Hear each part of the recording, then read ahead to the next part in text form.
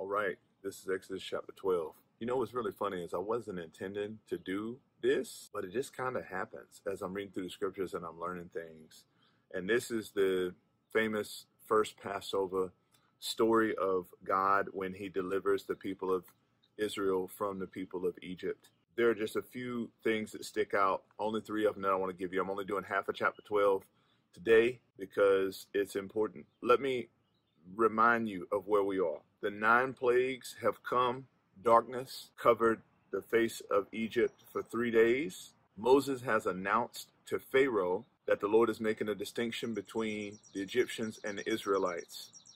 Moses then communicates to the people of Israel God's standard for this Passover lamb. First and foremost, he's establishing a whole new calendar based upon what he's about to do in Egypt. He tells each family that the whole community of Israel on the 10th day of the month must choose a lamb or a young goat for a sacrifice, one animal for each household. The first thing that I got out of this text is God's deliverance in Egypt is personal, but it's not private. Just like our relationship with God is personal, but it's not private. Verse 4, if a family is too small to eat the whole animal, let them share with another family in the neighborhood. Well, think about that. God himself, in establishing a whole new calendar for his people Israel, says, hey, if your house is too small to eat that whole lamb, go and grab somebody else. I can't help but think of love your neighbor as yourself. Treat other people the way you want to be treated. That Christianity is a communal faith. It is a collectivistic kingdom. It is not an individualistic kingdom. So it's personal, but it's not private. No, it's extended to the entire community. And so then the text says in verse 3, a lamb. Verse 5 says, the animal you select. And then verse 6 says, take special care of this chosen animal until the evening of the 14th day of the first month. Then the whole assembly of the community of Israel must slaughter their lamb. So it becomes even more personal. First you choose any of them, but then the one you choose becomes yours. And so as I look at this text and I think about Christianity and I think about the way that we're supposed to live as believers, there are many times where we say things like, my personal Lord and Savior, Jesus Christ, and he is our personal Lord and Savior. But I think sometimes we also miss that he is our Lord and Savior, that we are family. The individualistic nature of the Christianity that I hear about today, that I've been a part of, that I myself have said, my personal Lord and Savior, and talked about praying the prayer to receive Jesus as your personal Lord and Savior. While that stuff is important because he is personal, he's not private. And there are people who act like Christianity is something that you can hide in a corner or in a closet or shit. No, it's personal, but it's not private. It's extended to your community, just as the Passover lamb is extended to the whole community. The way that the Lord tells them to eat, verse 11, be fully dressed, wear your sandals, and carry your walking stick in your hand. Eat it with urgency, for this is the Lord's Passover. Why would he tell them to eat it like this? Why would he tell them to scarf it down quickly? God is showing them what it looks like to walk by faith. See, if they were just chilling and eating it in their night clothes like it didn't matter, God was saying, no. You are taking part in this celebratory feast as your last meal in Egypt before you get out of here. And so eat it because you know you're getting out of here. Let me also say this. Always celebrate freedom from slavery. The Lord says in verse 14, this is a law for all time. So God, in their deliverance from Egypt, even before he delivers them, he sets up a law that says you must make this the first of the month and you the first of the year, and you celebrate this first month of the first year of Israel's deliverance from Egypt with the Passover. Why would God do that? Because he never wants them to forget slavery.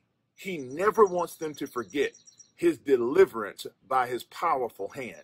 He never wants them to forget what they've been through because he doesn't want them to reproduce that anywhere else. He doesn't want them to forget, so he tells them to commemorate with this feast at the first of every year. Hey, it sets you up for the rest of the year. It sets you up to be reminded of what you went through, what you got delivered from, and what you have been delivered to. You are not only free from slavery, but you're free to this new relationship with God, whereby he is your God and you are his people. Then the Bible says, but the blood, verse 13, on your doorposts will serve as a sign, marking the houses where you are staying.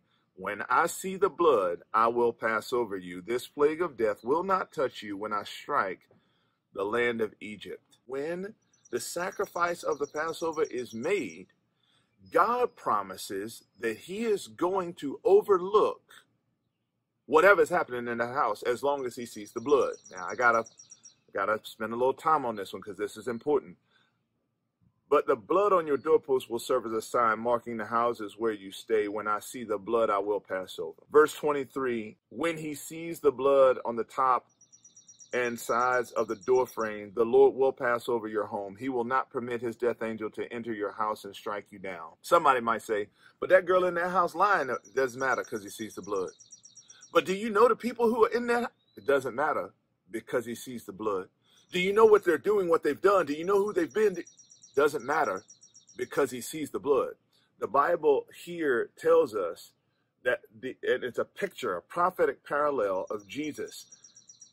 When God sees the blood, then God will pass over because he sees the blood, because they have by faith believed in the atoning substitutionary sacrifice of this lamb, and its blood is then spread with hyssop. The Bible says in verse 22, brush the hyssop across the top and sides of the door frames of your houses.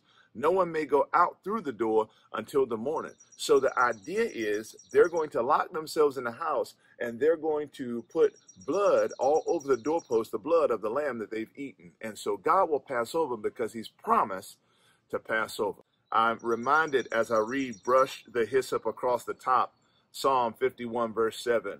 Purge me with hyssop, that I might be clean. Wash me, and I will be whiter than snow. The blood of Jesus is the only cure for our sin and our shame and our guilt before a holy God.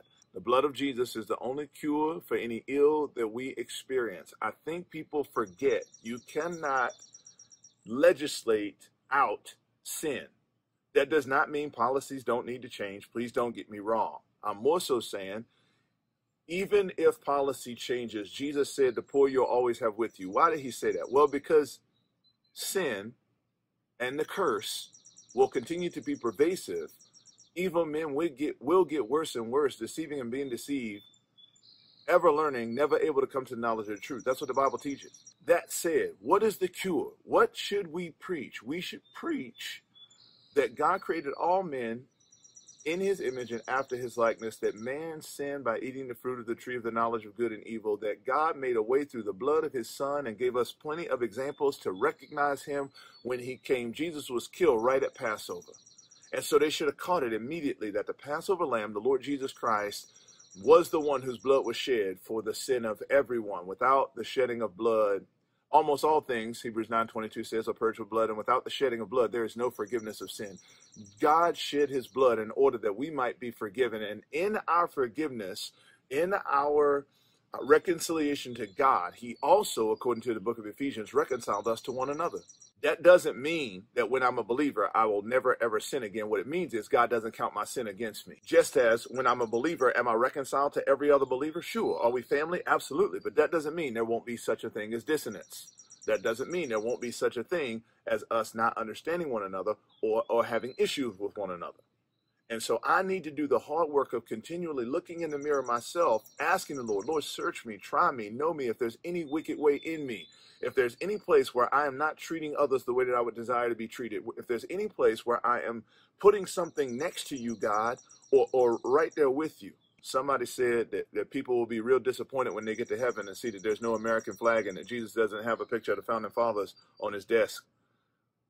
And I laughed, but the thing is, some people will hear that and actually be shocked. I was telling this joke that people say if the King James was good enough for Peter and Paul, it's good enough for me. And a lot of people, because they believe that the King James is the only word of God, I'm not trying to be offensive or divisive. I'm just saying there are tons of beliefs that we have that are not biblical beliefs that we purport every single day because we've got them from something other than filtering everything we believe through God's word. That said, the blood of Jesus is the only cleansing factor for all of us.